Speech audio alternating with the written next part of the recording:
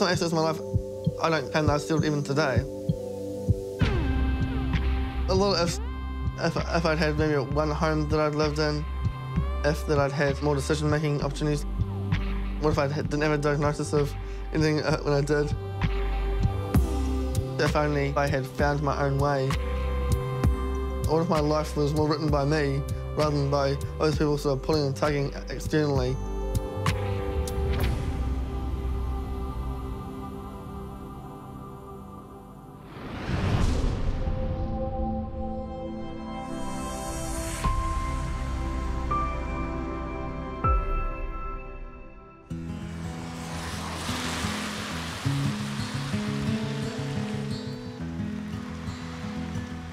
So hi, I am William. I am 25 years old. I live in Dunedin. I am an advocate and representative in the disability community. I'm not conscious of that. I'm also an artist and dancer in the creative, interpretive side. 14 years old, I got diagnosed with autism and Asperger's. So for me, for my diagnosis journey, I started that at 4 years old. I was noticing a few different changes, and so by the time I was 7, I had one assessment for then, I think maybe ADHD at one point. Then about 11 or 12, some people thought that I had Tourette's, which I used, if I understand this correctly, people just throwing things out of the bucket. When I got diagnosed with autism and Asperger's, I sort of learned a bit about it and just understand it. It's like, how does that characterise or represent me and represent myself? I think I'm just a normal human being. I feel more like I need to toughen my confidence and my anxiety to just play a bit of some time. Some of the things that give me anxiety are family or emotional disruptions, money issues, what I want to eat sometimes, just trying to arrange transport, what time am I going to get home. But platist is when, like, having lots on your plate and it's just trying to have a diverse range of activities or tasks or interests or passions in your daily life.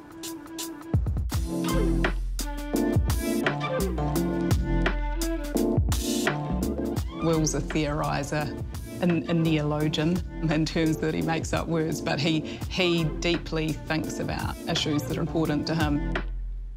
My favourite made-up word of his is that he describes himself as a platist. So he, other people tell him sometimes that he takes on too much. I am the director of the Donald Beasley Institute. We're focused on research and education in the field of disability, but we have a very particular and strong focus on learning disability. Central to our work is a really inclusive research approach. In research, we talk about theorising all the time, and Will, he loves coming up with the ideas. He's a huge thinker. It is 10 years of me visiting and connecting and being a part of Donald Beasley Institute. I'm off to the Donald Beasley. I am a disability advocate and advisor to different projects. So, welcome to the Donald Beasley. Here's the research team. This place fulfills two roles. One when he comes here to work and one for when he comes here to talk. And then through here is Paul, the senior researcher. Cheers. That's here. Hi, William here. Often his work will involve working with Paul. Been good, yeah? Paul's office is a place that is safe and where he can be himself. Yeah, sure. So I'm currently sitting in my green chair. Well, he's not my green chair. My green chair. So the thing that's chair, I can just come here and chill, and I can just sort of almost let my physical energy sort of just be put to rest, and I can just all focus on my intellectual or my mind energy, you know, just take sort of stage. But I guess in the original days, we were tossing around the idea of tūranga waiwai, a place to stand. Sure thing, yeah. And you said to me, Paul, actually, I think what people with learning disabilities need as a place to sit. Yeah. And so I guess in a way the chair was, I don't know, it kind of began as a place where you started to challenge or question some of the things you experience in the group home, right? Yeah. So like a lot of your developing sense of yourself as a man was, you know, kind of informed by you moving from home into a residential service at 14. So, yeah. And the usurping of your voice that happened then. Okay.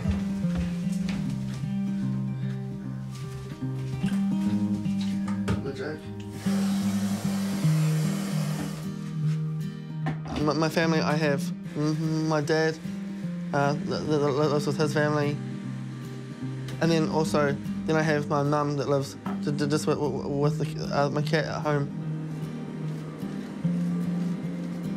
Since I was 14 years old, I've been living in my residential service. So I always reflect like having to readjust to there. I used to have always the offenness of unsettled or having to readjust. Had this different sort of aspect of me in each home, I guess. I remember when I was a kid, me and my dad used to go and have jam on so it's a jam with cheese, jam cheese sandwiches. Never always could have had for picnics. It's a bit hot, yeah. Okay. So this is my room. When I was young, me and my granny used to read a lot, and she helped a lot of my reading. We used to do a chapter, and I used to do a page, and then over months gone by, sort of it went to almost like page by page, and then almost like went to line by line until I was reading the full book, and I was very pleased with that. And I used to, ever since I always been a fan of books, like, you know. Here's a document I got many years ago. This is one of the first books I got around sort of disability and autism and that type of stuff. Apparently, I have some connection to Poland through some of my dad's family's ancestors, I think. So there's a book here, Out to the Future. I was interested in the future and how to create my life. Yeah, and yeah, in ways of different, help find the life that they can bring me strong. Yeah, so.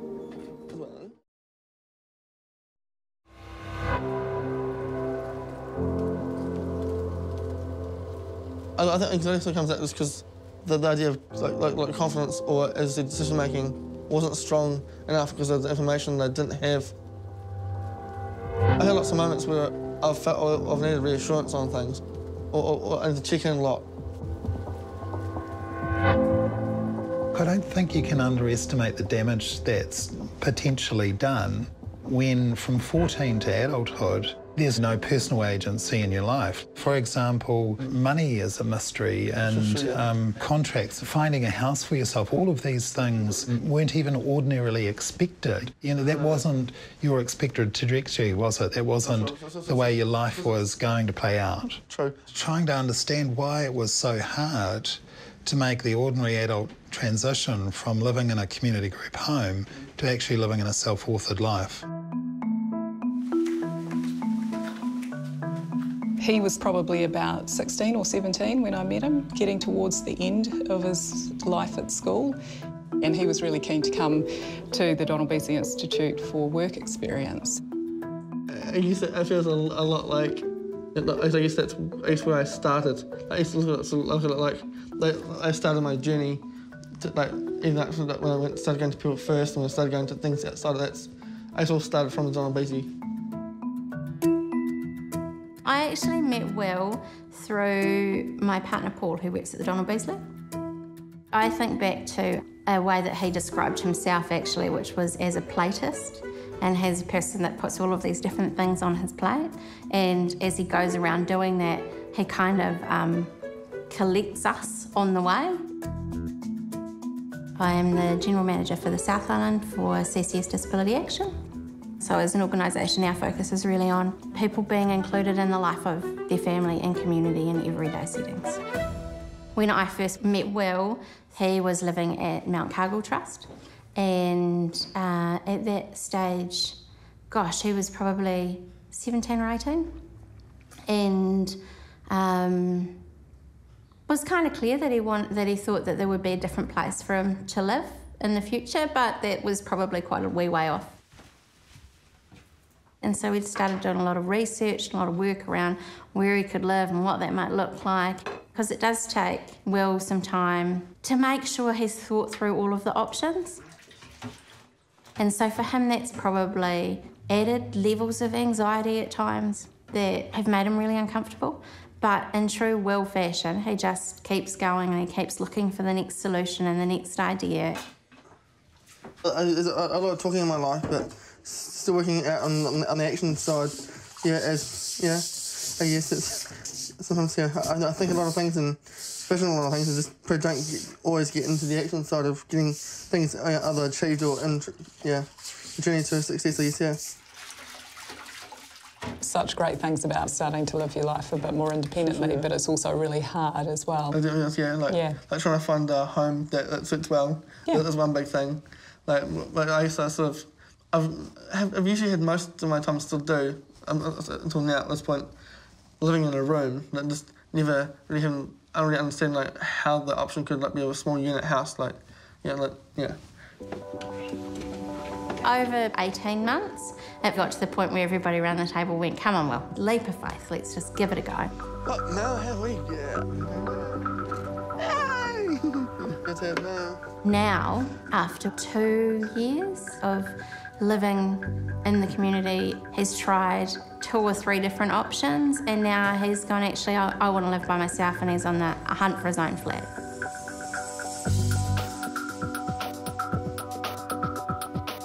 Just trying to establish my home life in a stronger way.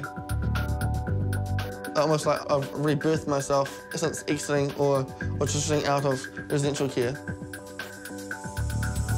I remember you just started dancing too, and we started to explore that dance that you did, the solo piece that you choreographed. It's creating choreography and I had like what elements I can put into my dance, and like how to represent sort of that phase or that way of thinking in my dance.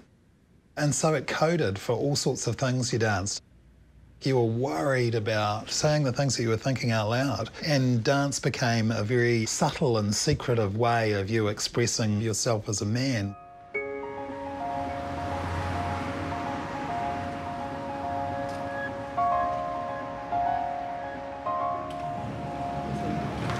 Okay, this is where my dance, this is where I sometimes dance. I'm going to the dance room now. The dance has helped me to loosen up on my body, maybe having working on my voice and speaking and presenting in open public spaces or group situations. For me, it was just like trying to find a way of scripting or sort of writing a bit of my own decision-making pathways. Hello. Hi, Hannah. Hey. Good, how are you? Welcome to dance class. Thank you, thank you. How are you? Doing good, yeah. Right down here. Awesome. Having a good day? Having a good day, yeah. Yeah, pretty good. Awesome. Yeah. Yep. Ready to do some stuff? Ready to do some stuff, yeah. I'll take my shoes off. Awesome. I'm Hannah Briggs, and I'm co-founder of Gasp Dance Collective. I've been running inclusive dance classes for adults with and without disabilities, and we focus on creativity, performance, dance fitness, and just generally having lots and lots of fun. Dance is it's just such a amazing art form for anyone that maybe finds, well, not even finds words. I mean, some people find words difficult, or some people have a lot of words they want to explore, and it's a way to, it's a way to be expressive, but in a really physical sense. We have to really trust each other, so we have to pull away. And if I let go, Will would go crashing on the floor, but I'm not going to do that. Yeah. No, so I think I did sort of the lassie jar type thing. So you kind of, the movements build up. This dance, just trying to explore who I am and trying to find also my journey of how I just sort of break through a lot of things and and trying to fight for me to be my own self. For Will, he's just got so many ideas. There's so much going on in his amazing brain that being able to find different ways of exploring these ideas and expressing himself is really beneficial. So whether that's dancing or writing, public talking, he's getting it all out.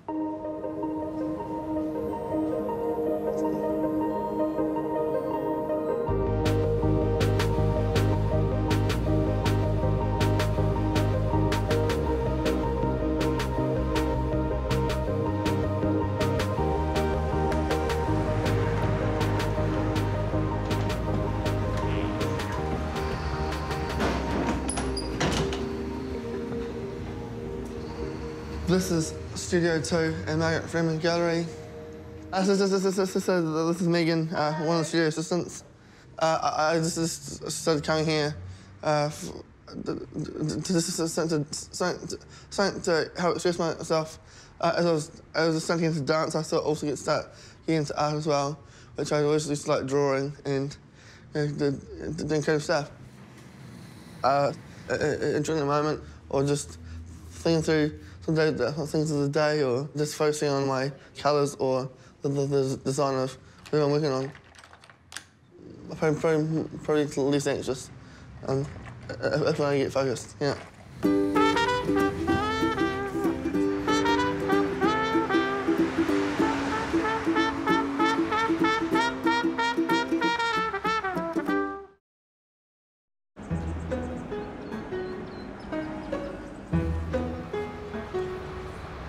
Here we go.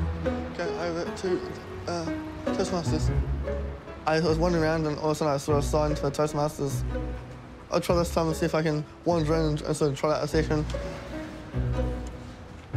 And so as I did, that was how it happened, and just how warming and how comfortable I felt with the group around me. I think it's helping me in terms of hopefully speaking and I really just need to find a moment to slow down. Hi, William here. Okay, how are you? Okay, see you again. Good, cool. Good, How are you? Yeah, good.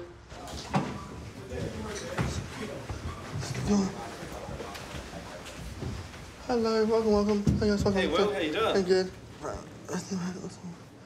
Our speaker this morning is William, and I'd like to welcome Will to the lectern.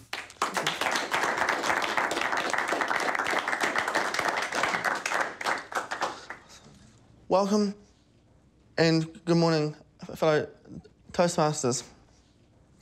My name is William, and today I'm going to talk to you about caring for our feline counterparts. Men's real best friend, the cat. In the minutes that follow, I'm going to convince you that cats are really very friendly and a lot of fun to look after. A healthy diet for cats consists of small portions of dried food and water, canned or packaged beef, lamb, chicken or fish meals. Save a little corner on your bed like I have, and you too can have a best friend like me. Thank you for your time.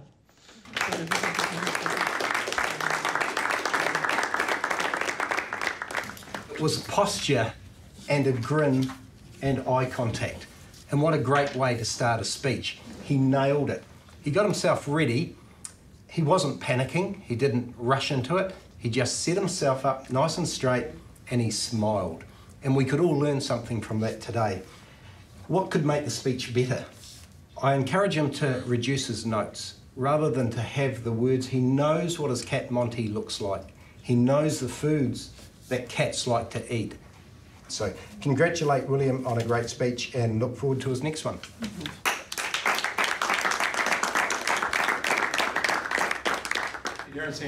Thanks all. Cheers. We'll see you next week. Yep, awesome. They're very great comments. I was just working on just make sure those sentences happen and a bit more substance and giving more examples. Yeah. So it's all good. And just keep expanding and growing. Yeah. You talked a little bit about being a nomad by choice, which meant that you were always a visitor in places. Would it be fair to say that some of your anxieties is about finding places of belonging, and are you contributing, you know, like, are you adding value to place? And I get a sense that...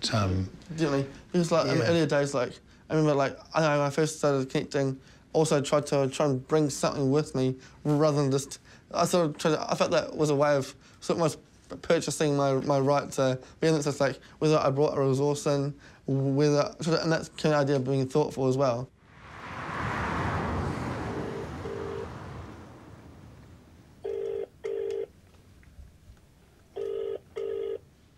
Hi, Will. Hi, Josh. William speaking. Hi. I just... You call, is everything okay? Everything's okay. Just wondering, are you keen to go to town tonight? Yes. Awesome. That'll be great. Awesome. Yeah. For sure. I'm just going to get ready myself. So we'll see you soon. Okay. Awesome. Cheers. All the best, Josh. We'll see you soon. Okay, bye-bye. Bye. Awesome. Bye. Hey. Alright, here's my clothes for tonight. I'm just going to decide which ones I'm going to wear. Okay. I've sort of not really engaged or invested enough in, you know, emotionally or socially in friendships. I found this sort of easier with the professional relationships. Let's get I'll take my final course for it.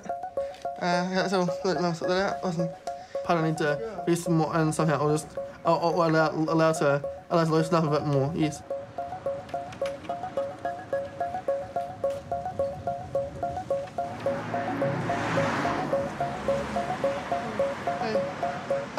Hey, going good. What's good? Hey, Josh. Hi, how are you?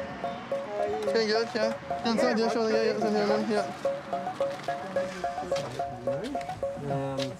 Well, we met both of Hoity, when I was doing my diploma in marketing. We had to definitely split each other around at that point, and then it sort of took a few months to actually start connecting other. And then from there, we went to a number of disability advocate groups.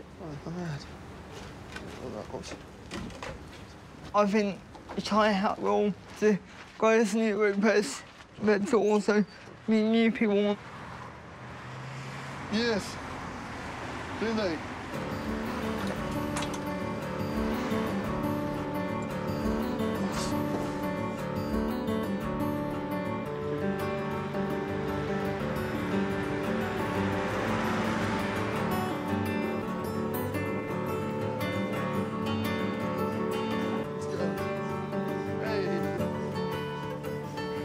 We enjoy socialising.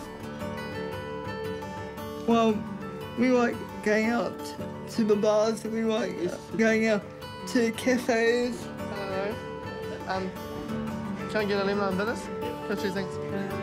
Socially, yeah, I'm almost like put up the fence line, the gates are about to be open, or the fences just to be knocked down, you know. Otherwise, there's something of a squid, but I'm unsure what tamarind dressing would represent. I've seen a significant change in his confidence and his ability to relate to people. We've still got a long way to go, but I hope you there. Hey, yeah. I'm saying this, you know, like having to sort of shared ownership or co-ownership on sort of decisions or collaborative things, like, and that's part of actually what I think looking for work, I think, is that trying to find a way that I can do things on my own and trust that I've got this, rather than sort of, I still don't think, almost the doubt and the fear. I need to check in just to have I actually got this right, you know. I think you're brave, Will. I think you're brave for all sorts of reasons. One, because you do things in leotards that I would never imagine doing. Like, you do things that I think beyond most people's comfort zone, right? Sure. More importantly, that you're brave is some of your struggles and anxieties are actually around decision making, aren't they? Yeah. You know, having people having made decisions for you for so long, and yet you still take the step into the unknown. You force yourself to be in a place where it actually, whilst your inclination is to rely on your chairs, it actually forces you to step up to the plate and make decisions. And I think that's actually the height of bravery. For Will, I hope that he can get to a place where he can judge himself on him rather than looking to judge himself on everybody else. Because the journey that he's made, he's been braver than most of us ever have to be. For people that all have a different element that they bring. Mel, she's helped me transition from a residential service to my community, and just Paul, I love from the first time I just sort of just wandered in and how we can expand on things and listen to each other and learn off each other. Bridget helped me with sort of the ABC representative side. Tahana, she brought me into the theatre, community, acting and performance. But I think there's some big shifts, big shifts or something somehow. There's still lots of things I need to achieve going forward. Come on, life.